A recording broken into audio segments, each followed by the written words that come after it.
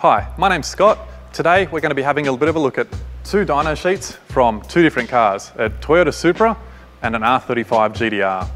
Now, what we're actually going to be looking at, we're going to be comparing the power that these two cars make in order to understand better how the dyno operates, and then to understand how we can use our closed loop boost control in order to make more power down low in the rev range on your car. When we're doing power runs on the dyno, typically we're doing them in fourth gear with a gear ratio of 1:1, so that we rule gear ratios out of the equation when we're measuring the power. On our dyno graph, we're measuring road speed along the bottom axis and power in kilowatts around this axis. So what I can look at here is I can notice that 120 kilometers an hour, our 2JZ is making roughly 150 kilowatts at the wheels, whereas our GTR is making 350 kilowatts at the wheels. So highlighting the R35 has a lot more area under the graph than our 2JZ Supra, even though they're both making the same peak power of around 400 kilowatts at the wheels.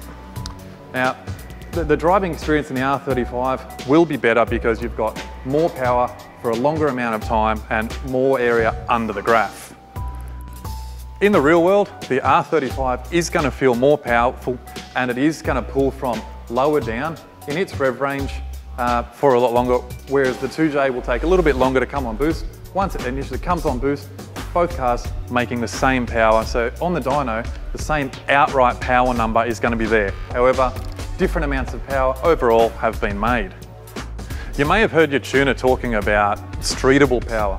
This area of your dyno sheet around here is the streetable power. That's where you're going to be driving your car day to day when you're not on the racetrack. So being able to make more power in this area of the dyno sheet is certainly going to make the car feel more responsive and be more powerful on the road every day.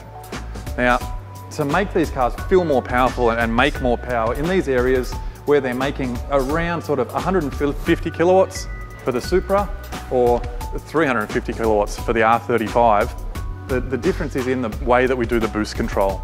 So using a traditional bleed tap or straight off the wastegate, for example, the turbocharger is going to come on and be a lot more lazy than it would be if we were using a closed loop boost control system where the ECU would allow the turbo to spool up as fast as possible and make as much boost as low as possible, but still retain the same overall boost pressure.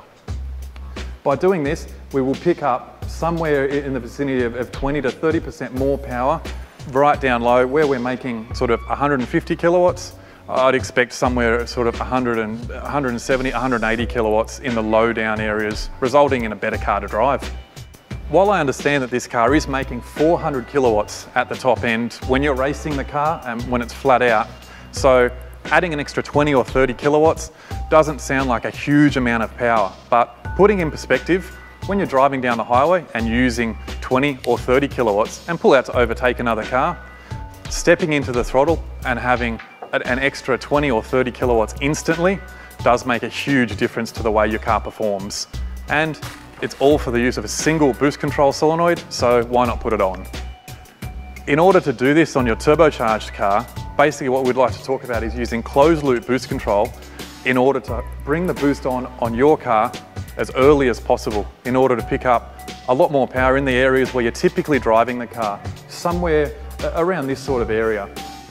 To learn more about the Haltech closed loop boost control or any other advanced function of our Haltech ECUs, don't forget to have a look through our channel for any instructional videos. As always, don't forget to rate, comment and subscribe, and if there's any tech article that you'd like covered in one of the next videos, please leave it in the comments below. Thanks for watching.